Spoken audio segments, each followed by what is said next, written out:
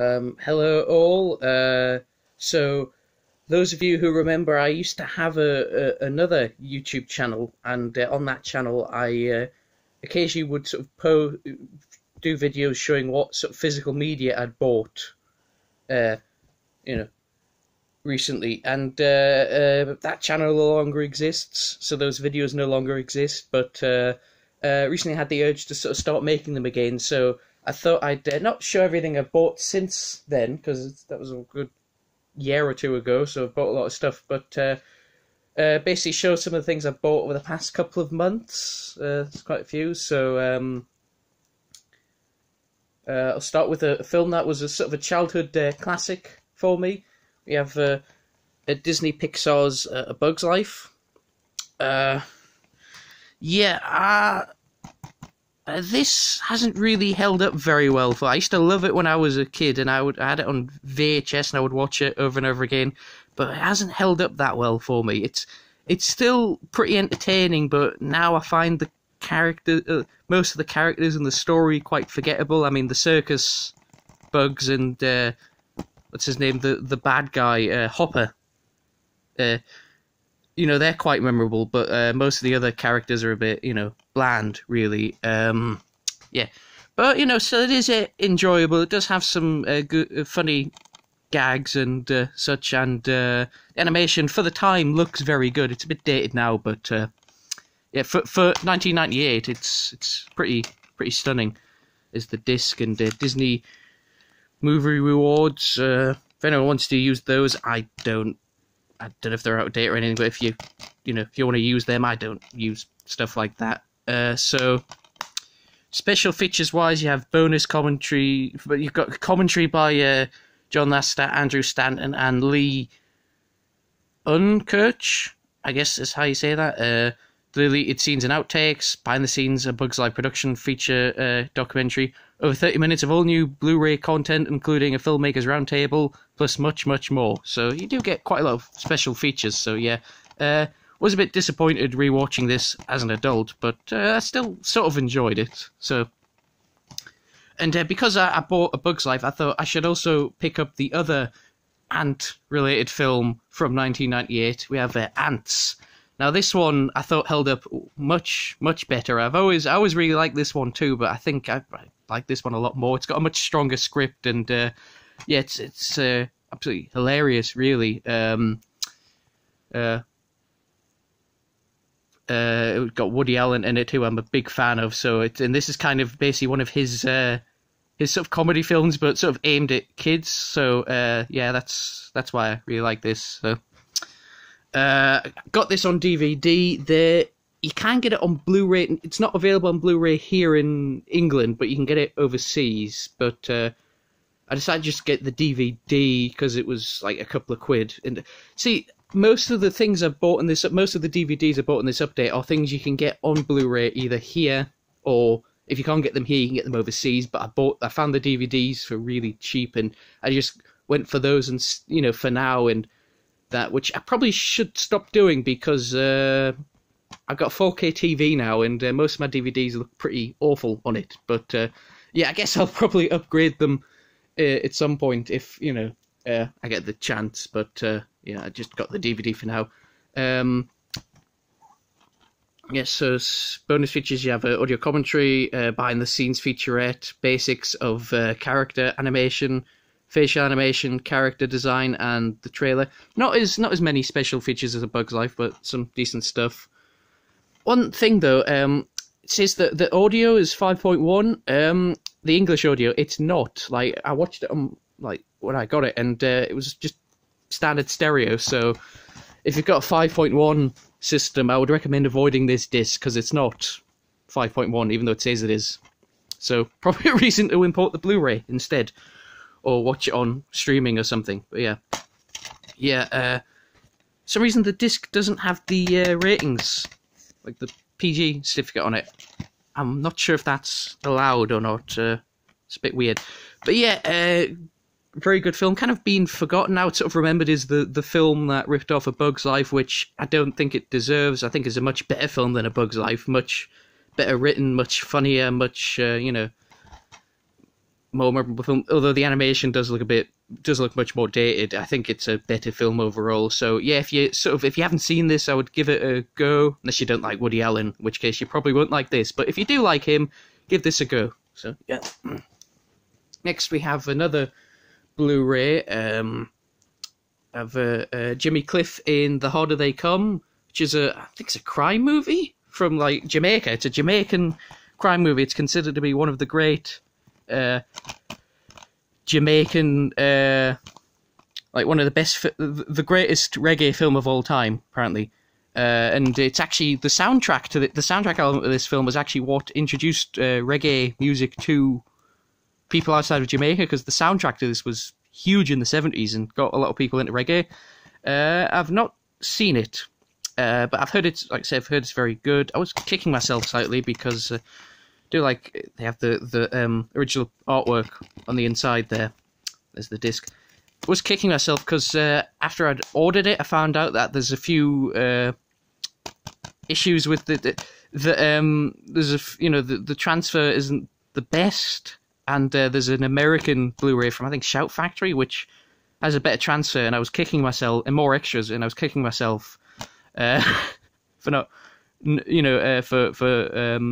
not getting that instead, but never mind. I'm sure this will be still be watchable. So, bonus features: Hard Road to Travel, which is a making of documentary; One and All, The Phenomenon of the Harder They Come featurette; interviews with Jimmy Cliff, Arthur Gorson, the film and record producer; David McDonald, the director of photography; Yvonne Brewster, the line producer; conversation with Perry Hensel, the director; and No Place Like Home trailer.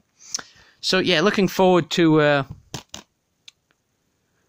watching this. This actually, the song, what's it called? You Can Get It If You Really Want It is actually from this, by Jimmy Cliff. So yeah, looking forward to watching this. And yeah, it's even if I don't like the film, I'm sure I'll enjoy the soundtrack very much, because there's a lot of kind of very, very good reggae songs on there.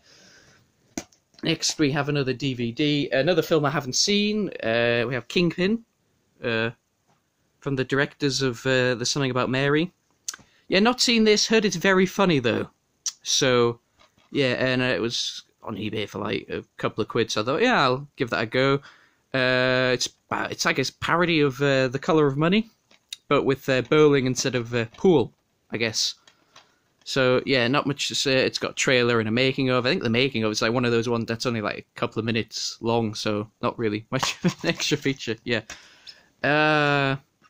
So the disc and a little leaflet. So yeah, again, haven't seen this. Looking forward to it though. Apparently it's very, very good. Next we have a film I have seen again, Dr. Terrace House of Horrors, with Peter Cushing. I was slightly annoyed when I ordered this because I thought the DVD had special features, but evidently this is a reissue without like a bare bones reissue. Like I guess it's like a budget version, which kind of annoyed me because I wanted to like listen to the audio commentary. But never mind. At least it's got the film. That's what's important. Just got a very weird main menu where the only option is play movie. Like, there's no chapter selection or anything, so you just play a movie, which, if that's the case, you wonder why they even bothered making a menu if that's the only option. But yeah, anyway. It's an Amicus film, and it's an horror anthology. Basically, sort of five little vignettes. Basically, it's about five guys on a train, and they meet Peter Cushing, who's like this doctor. He's got these tarot cards, and he's basically sort of reading them their future in these segments. It's not the best Amicus anthology film, not my favourite, but it is quite enjoyable. It's got any film with Peter Cushing and Christopher Lee in it is worth watching, I think. So yeah, give that a watch if you like sort of horror films on like the 60s, 70s period. And then another Amicus film, I actually got this. Like the eBay seller was selling this and Dr. Terrace House of Horrors. Both were still like sealed to the brand new copies. The Beast Must Die. this isn't an anthology film. It's a werewolf film. I have seen this. I don't remember it being very good, but I wanted Dr. Terror's House of Horrors, and it was a good deal to get the two of them. So I'll give this a rewatch. Yeah, I don't remember it being very good. Basically, it's this guy, Tom Lockhart. What's the actor called? Calvin Lockhart's character, Tom. He invites like a group of people, which includes Peter Cushing, to like his house. He basically tells them one of them's a werewolf, and you know, he's basically, you know, in a sort of a mystery of which one's the werewolf. And yeah, it's pretty naff, but you know, even the bad sort of horror films in this period kind of have some enjoyability factor to them. Again, no extra features, but you know, and the menu only says play movie, but yeah, I do quite like that's actually kind of a spoiler because they're showing one of the characters when they get killed. So yeah, not you know. Yeah, thanks for spoiling it, Anchor Bay. But yeah, so not a great film, but probably worth it if you like. Again, if you like that sort of period of horror films, those are both on Blu-ray, and the Blu-rays have quite a lot of really nice special features. So get those instead. Don't be a cheapskate like me. Next, we have a TV series. This is on. I don't think this is on Blu-ray because it's like done. It was done on standard def video, but it's a documentary series, Cosmos, with Carl Sagan, from I think 1980. So like basically it's a science TV series that Carl Sagan hosted and wrote, and yeah, you might think it's probably a bit pointless watching a science documentary from like 40 years ago because some of the information will be outdated, and there are some outdated. Some of the information is a bit outdated, but I think it's still worth watching because he's a very engaging host. So yeah, it's and the music by I think Vangelis is fantastic. So it's we have the only special features is some of the episodes have science updates like that they did years later. They have a little Carl Sagan, like about 10 years after it aired when they released it on VHS. So Carl Sagan filmed little science updates, and some of the episodes have those. So yeah. It's got 5 discs. They all have 3 episodes on them, except for the last disc, which has the last episode. So, yeah, I got this from it was like a charity thing. There was like the price. I don't know if it's going out of print, but the price of this on like Amazon and stuff's gone up, and it was like an eBay. I found it on eBay quite cheap, and it was from a charity shop that was selling it. So I thought, well, you know, getting it for a good price and it's for a good cause. So yeah, Cosmos definitely worth watching if you like. If you're interested in science and stuff, this is like says one of the greatest scientific series of all time. So you know, despite it being outdated, it is still very good. Although the special effects they use are very cheesy now.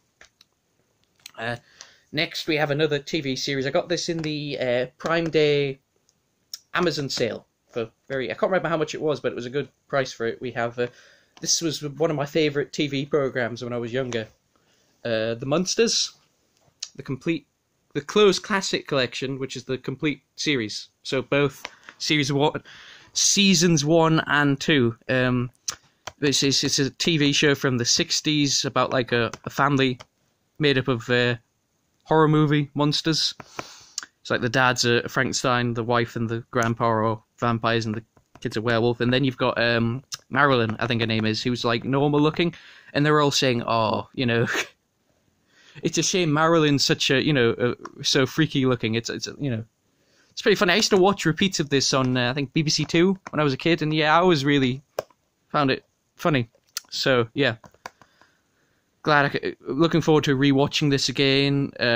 Doesn't mention it. There are special features. It doesn't mention any, but like I think it's got like documentaries and stuff on the last disc. So I don't know why they're not mentioned on the box, but yeah, comes in one of these. Some people hate these. It's like sort of a oversized Amray with a tray that you can take out. I like them. They take up less space, and because the trays, you know, you can take them out. It doesn't make it awkward to like, you know, if they were like here. Might make them a bit awkward to like, you know, get the discs, but because you can just take them out, it's easier.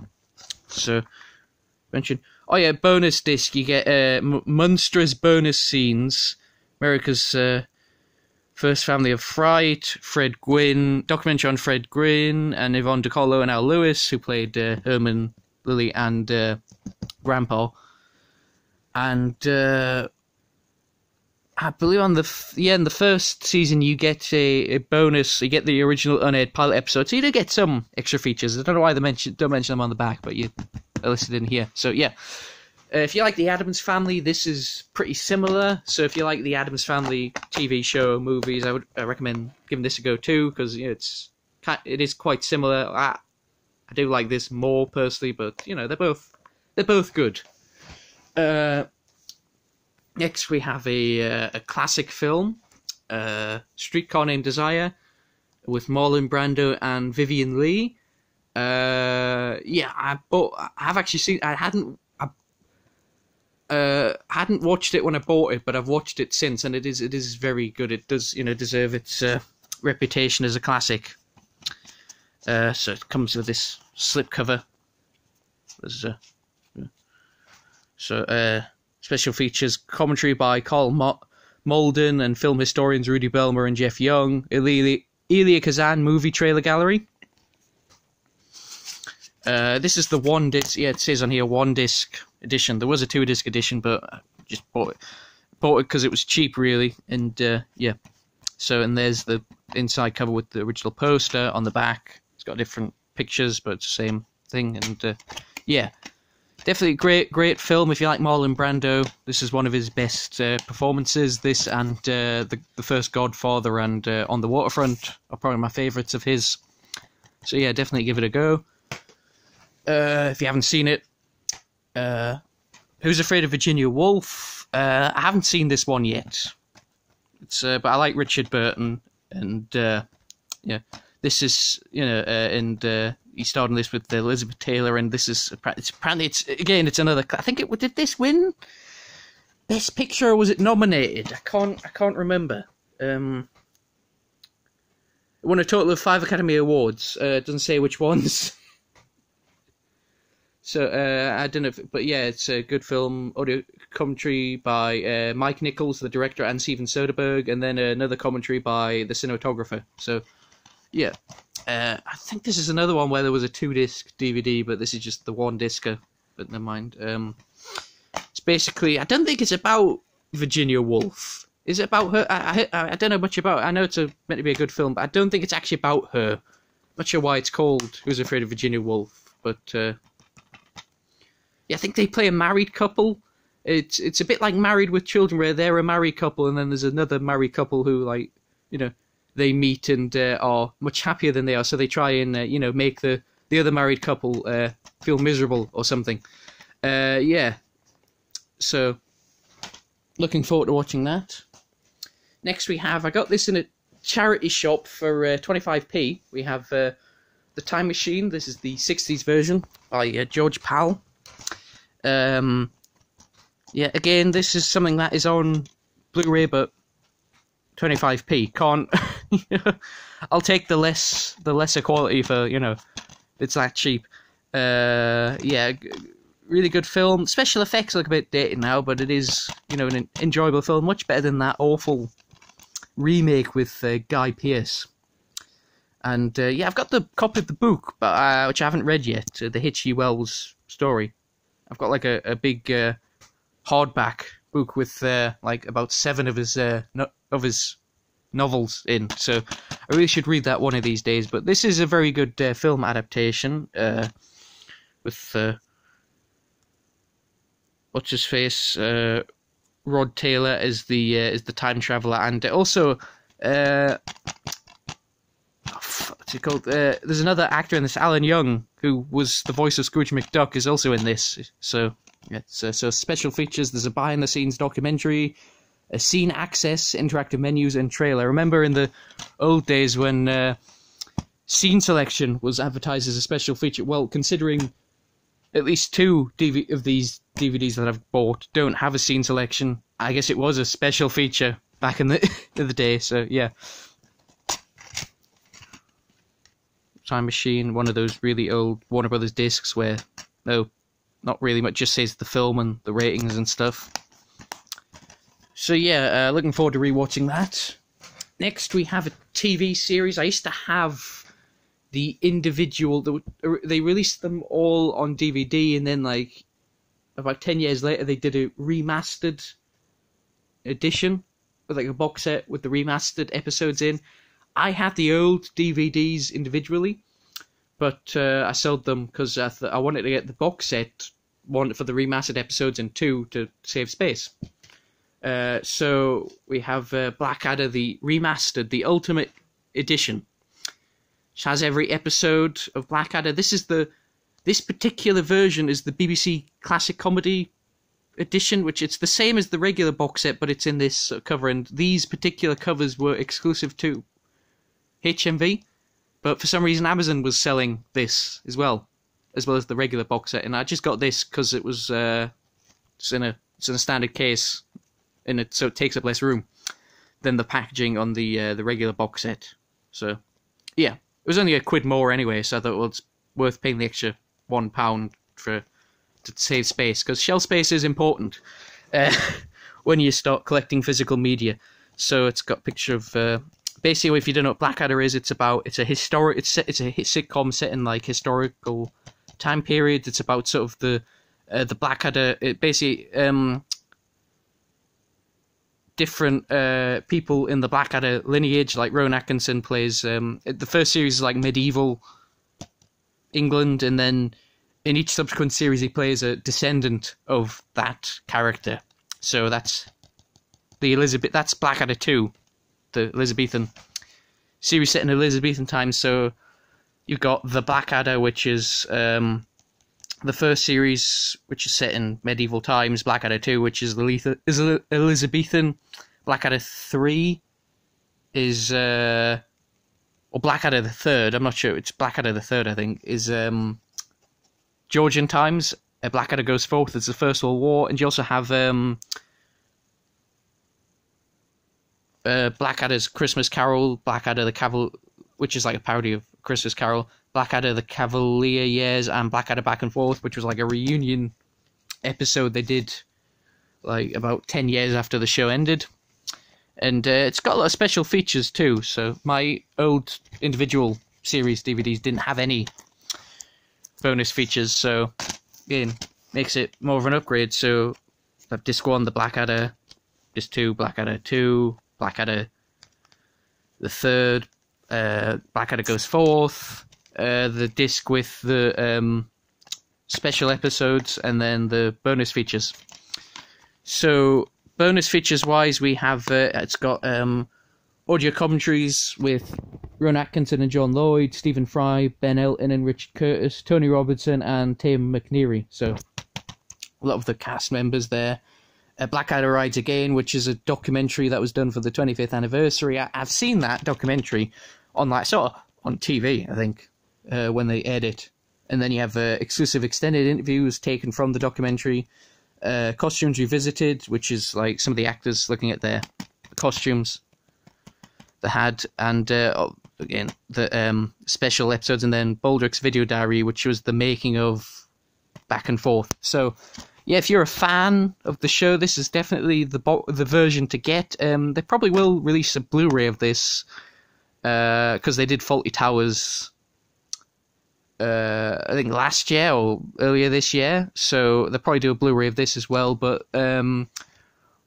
honestly, a lot of the BBC like Blu-ray really, where they've like done Blu-rays of shows that were started on standard def videos, they're very hit and miss. Some of them look good, some of them have some issues. Like I think the Red Dwarf one, they had to do some replacement discs because a couple of the discs had problems with them, and some of the Doctor Who ones are I'll probably just stick with the DVD. It's DVD anyway, because you know they might cock up the Blu-ray when it gets released. So yeah, just stick with the DVD for now, I would say. And lastly, we have last thing. This just arrived this morning in the post. Well, from Amazon delivery. We have The Girl with the Dragon Tattoo trilogy.